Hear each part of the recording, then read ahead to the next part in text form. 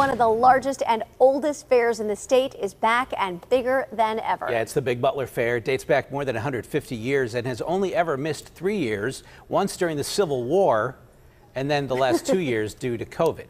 Now, KDKA meteorologist Falicia Woody joins us from the fairgrounds as this beloved event makes its comeback. Falicia.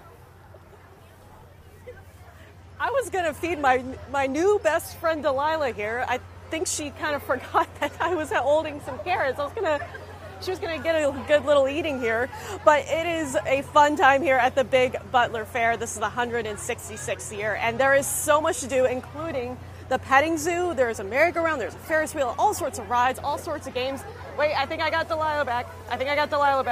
Oh, okay. I've been like holding this for her, so she is so excited to have us back. So yes, if you want to come down to the Big Butler Fair, there's going to be all sorts of concerts, animal showings, tractor pulls, demolition derbies, and admission is $7 before 4 o'clock and $9 after 4 o'clock. It is cash only at the front gate. Keep in mind, this does not include any of the carnival rides. This is the 166th Big Butler Fair. We have lots this year. We have a variety of food vendors, and the carnival this year, it's like the biggest carnival ever, so we're really excited.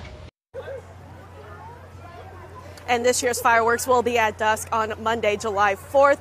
The fair is going on every single day until next Saturday, July 9th, right outside of Butler here at the fairgrounds in Prospect. Reporting in Butler County, I'm Falicia Woody for KDKA News.